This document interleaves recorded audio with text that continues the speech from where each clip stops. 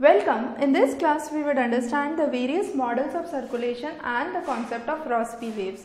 Now, when we talk about models of circulation, we must be clear about the patterns of air circulation. We have already talked about those in the previous lectures.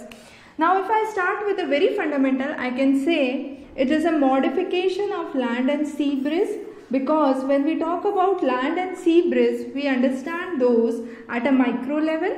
However, when we try to understand the same phenomena at a macro level, we would talk about the models of circulations that exist, and today we would be discussing the three major models. Now, again, if I talk about the globe as such, you have the various countries and the continents that exist. Now, if we look at the globe clearly, you will see that the northern hemisphere and southern hemisphere have remarkable differences. The region of northern hemisphere has lot of land mass in contrast to southern hemisphere, which is mainly water. Now, how does this create a difference? When I talk about north hemisphere, I say there is a huge landmass that exists. That means there is greater variation of temperature in the north hemisphere in contrast to the south hemisphere, where you have a kind of more or less constant or a similar temperature phenomena. Since you have the temperature contrast which is less in the south hemisphere, you have a kind of circulation which is much vigorous. So you have a kind of much vigorous circulation that exists in south hemisphere in contrast to the north hemisphere.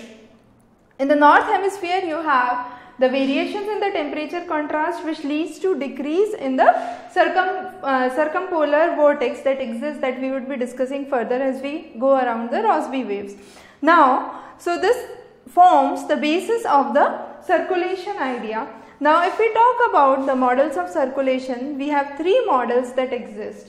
The first model, that was the most prior model that was explained, talks about a single cell. That means you have just the equator and the pole, and what actually happens is the warm air rises from the equator, goes up to the pole and then subsides back. So it's a kind of single cell circulation that operates in atmosphere, but it was soon realized that this is not the reality variation that exists in on our earth. Hence, this model was rejected at a very early stage. The next model that was propounded was the model propounded by Hadley, and this talked about three cell system. The two cells of the north hemisphere towards the poles and the equator form the direct cells. However, the mid-latitude region formed the indirect cell. Now, how this circulation worked, if we try to understand it briefly, I can say what happened in the tricellular model was you have the thermal contraction that occurs towards the pole. As a result, you have contraction of the air that happens towards the pole, and finally you have the convergence at higher altitudes, and then you have the lower level, you have the divergence of the wind. So you have the upper level which has convergence and the lower level which will show divergence.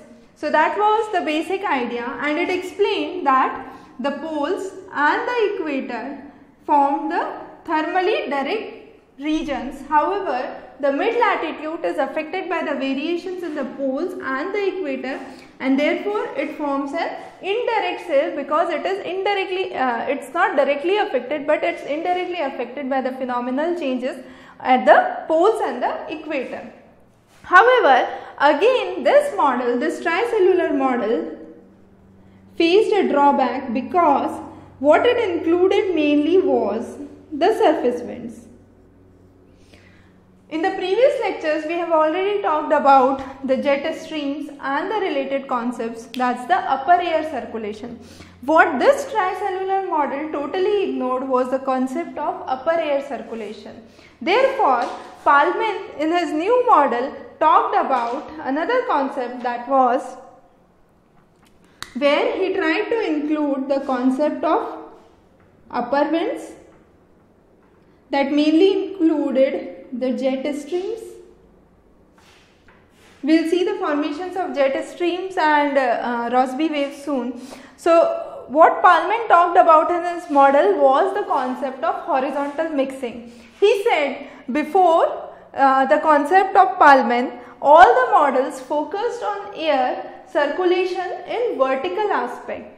They missed out the concept of horizontal mixing of air. Therefore, Palmen introduced another concept that talked about the horizontal mixing of air, and he explained that it's important to have a horizontal mixing of air, and this is the main reason why you have different air masses that exist and the formation of fronts that can be very well explained with the Palmen's model. So his main idea focused on upper wind circulation.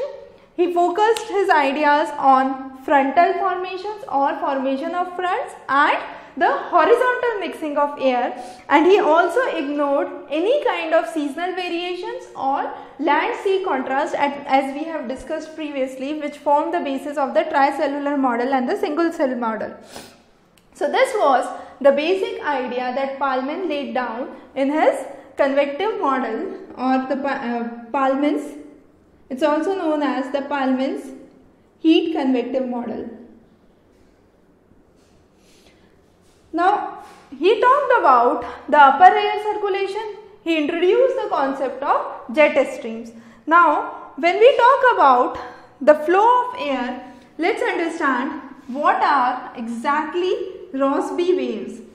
Jet streams, when we explain, are bands of winds that flow in upper atmosphere or upper troposphere, and those are more or less parallel in nature.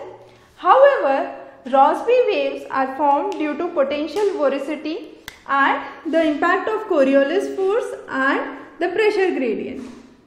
Now what happens actually is, you have the air that is flowing through the jet axis, or I could say the jet stream, but excuse me, in reality what happens is, you have the cold air that pushes the warm air. At a time during the winters, I would say, this becomes strongest. As a result, there is a huge push from the poles, and this push from the poles creates low pressure centers, and this is how the original wave gets pinched off and the Rossby wave starts to form. So this initiates the formation of Rossby waves. Again, when we talk about Rossby waves, you have the highs and the lows. The highs are known as the ridges and the lows are known as the trough. So that is how you have the basic formation of Rossby waves. Another important thing to know for the Rossby waves is, if it is persistent, it leads to cold anticyclonic area, and therefore there would be penetration of the polar air, as we explained previously. So polar air would push down the warm winds, and that would create a region of cold anticyclone, as could be seen here. So this creates a region of cold anticyclone that exists and penetrates mainly towards the eastern margin of the low latitude. So it's mainly towards the eastern margins of the low latitude. Now moving back onto the circulation patterns, as we said that there is a horizontal mixing that exists as per the Palmen's model. He tried to explain the circulation in terms of low level circulations and the high level circulations. So when we talk about the low level circulations, it's mainly the circulation takes place towards the equator and the ITCZ. What happens actually is, you have the circulation or the air, the plane that is tilted polewards. As a result, you have the western regions or the western sides of the oceans in north hemisphere that are affected, and you have the air parcel moving up from the western side and a subsidence that takes place towards the eastern side. Mainly that happens as a result of the circulation patterns in low latitudes. Again, he tried to explain that these trade winds are more or less stable in nature. They lead to clear, stable skies, and that is a result of the descending air towards the ITC's end. Now this usually exists between up till the 25 degrees north and south. Next he tried to explain what happens in the high latitude patterns. When he tried to explain the high latitude patterns, he explained the concept of jet streams and Rossby waves again, and he said this is the circulation pattern that exists in the upper troposphere. So you have the formation of ridge and the trough. So you have trough as a zone of low pressure and ridge as a zone of high pressure. So you have the regions where you have the formations of maximum wind speed that takes place in this region, and this would be the region of maximum wind speed and most favorable regions for jet streams to occur. Now when he tried to explain the polar front, he explained the concept of vorticity, and he tried to explain that the zonal index is important to understand. So he explained two conditions of high and low zonal index. High zonal index usually leads to normal jet stream patterns.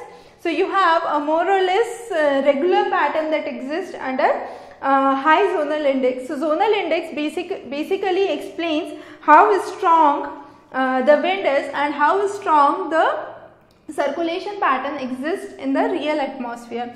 So this explains the high zonal wind region, and then you have the low zonal wind region where you have the polar winds pushing towards the equator, and you have the formation of low pressure zones intermediately.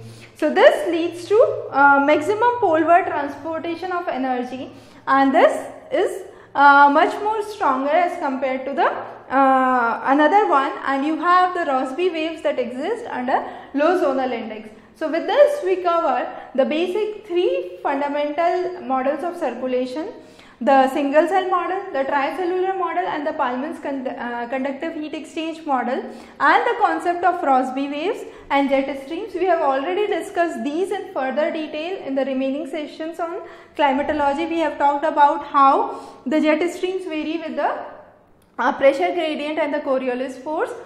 So you can refer to those lectures that would help you assist more in this lecture. We'll be covering more topics related to climatology, specifically those related to the applied section, the applied climatology, in the further sessions. You can subscribe to our lectures for more updates. Have a good day ahead.